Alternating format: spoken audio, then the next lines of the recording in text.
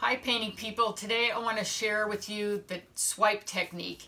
You can use it as a standalone technique or to rescue a painting that's gone horribly wrong.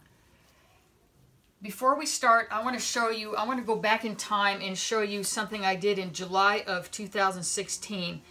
Back then there weren't very many people sharing this technique, but I was trying to figure out how to create cells. And unbeknownst to me, some other people were trying to figure it out as well. One of the only things I could find was a YouTube video called the Acrylic accidental painting technique, and it talked about paint density. So I looked at that video and I tried to work with the paint density. They talked about the lighter density paint rising up through the heavier density paint. So I took some white, I thinned it down, I poured it on here, and then I took some black, which was more dense, I poured it on, and nothing happened. So I thought, okay, I don't like this. So I took a popsicle stick and I scraped it. I removed some of the black, and sure enough, these cells popped up. So that was the beginning of me learning about the cell technique. Back then there was no pouring medium. I didn't use pouring medium. I didn't use a torch, and I did not use silicone oil. So now we're going to fast forward to today. I have individual colors mixed up. They all have a few drops of silicone oil in them. This is, I'm using treadmill belt lubricant. It's 100% silicone. I'm not sure it matters what type you use. So I've got these individual colors, and I'm going to just start pouring. Again, all these colors have silicone in them.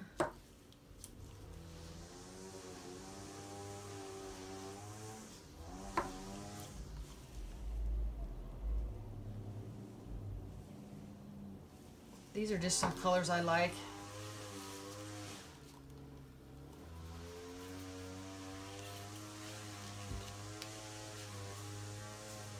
Now I'm going to pour some white. The white seems to have the most density, even if you thin it down. That was unbeknownst to me back then when I first tried this.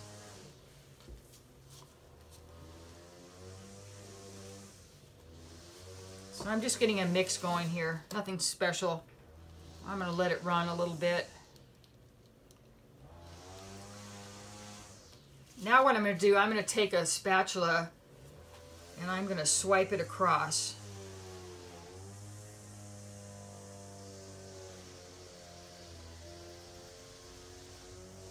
So that's a big spatula. You can also use a little spatula. You can go in zigzag movement. It doesn't have to be straight. Do whatever you want. You can do a partial swipe. See, I missed a spot there. So you can go back over it. You can use any kind of flat edge. This is a thing for spreading frosting. It came from a restaurant supply. I'm going to use a little bit of this flat edge, and then I'm going to go to my popsicle stick, which is what I used in that test I did back in July of 16. So I'm just showing you the different things you can use. You can choose any of them, all of them, none of them. You can even use a piece of cardboard.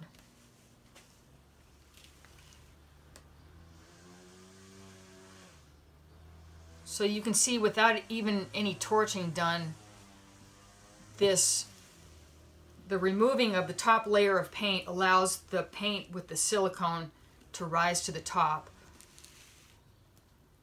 It's really done quite a bit on its own, but I'm going to take the torch now and see if we can bring up a few more cells.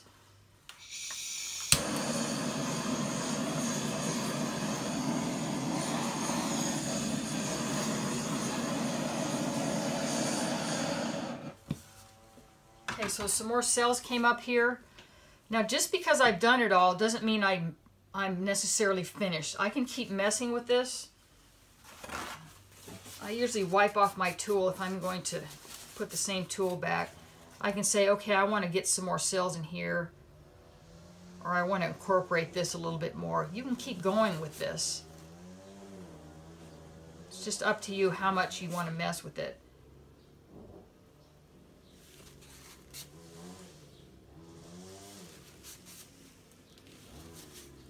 Do a little tilting. This is actually pretty nice on its own.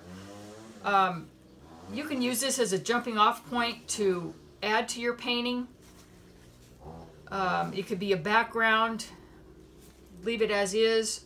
What I'm going to do is I'm going to do a part 2 to this painting, and I'm going to add to this. So we're going to see a part 2 to the swipe technique, where we add to a painting. So anyway, I hope you'll try this. It's a pretty foolproof way to get some nice cells. Use silicone oil, use your torch, have some fun with it. Again, if you have a painting that you don't like and you're ready to abandon it, just try the swipe technique and you might be surprised. It might come out really well. So we'll see you next time.